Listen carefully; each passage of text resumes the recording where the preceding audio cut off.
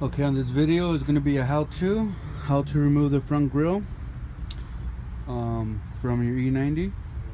And if your grill looks like this, it should be similar.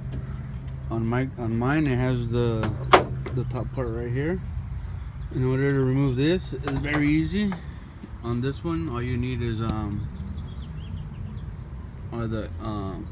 cross, but I'm using the L, and all you do is just remove these 3 bolts right here, 1, 2, 3, and that removes this part. That's very easy and basic. In order to remove this grill, I'm using, it's the L wrench, but the L wrench will work just as well as the cross, as the T-socket.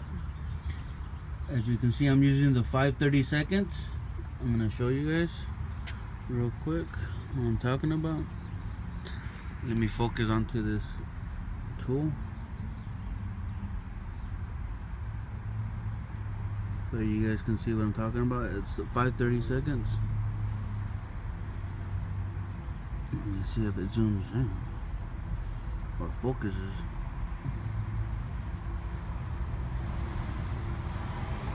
Hold on, let me get it for you guys real quick. Well, let me stop this real quick and let me focus the camera.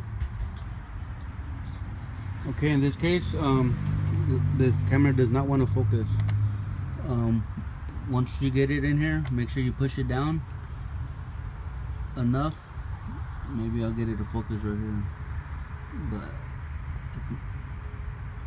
I don't know. It's 5/32. I guess you guys have to take my word for it. As you can see right there, hopefully 5/32 right there.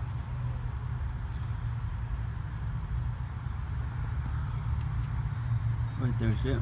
So once you put it in there, just turn it. These nuts or bolts are not that tight in here. So once you put it in there, mine are already a little loose because I already broke the tension. So just take all 3 bolts off, and then once we do that, we'll go on to the next step. Okay, in this point, once you remove the 3 bolts, or 1, 2, 3, 4 bolts on top, the bumper will be very loose, or you'll be able to have access behind it. And in this case, what you want to do, I needed my 2 hands to do this, so I couldn't really record it.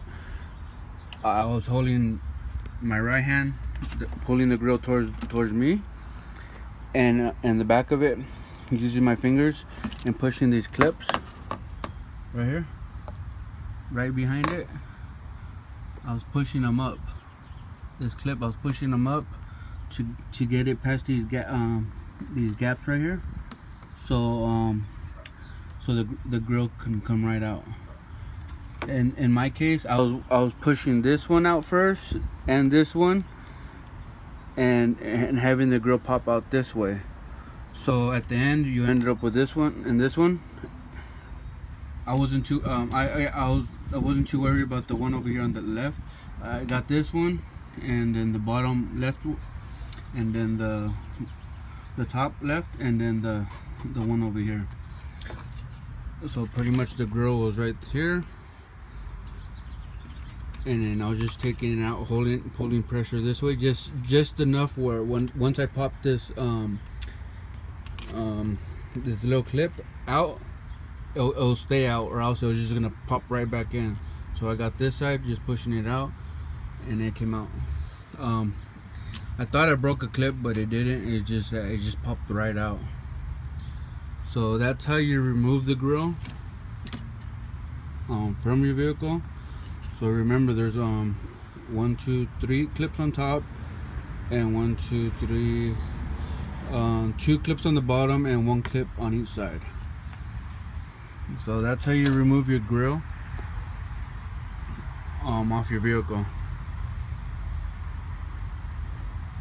And to push it back in, or to put it back on, you just set them in place, make sure they're even, and all you have to do is just push them back in, vice versa. So hopefully this video helped you guys out, and If you have any concerns or comments, just leave them down below, and then I'll try to get back to you guys. So see you guys on the next video.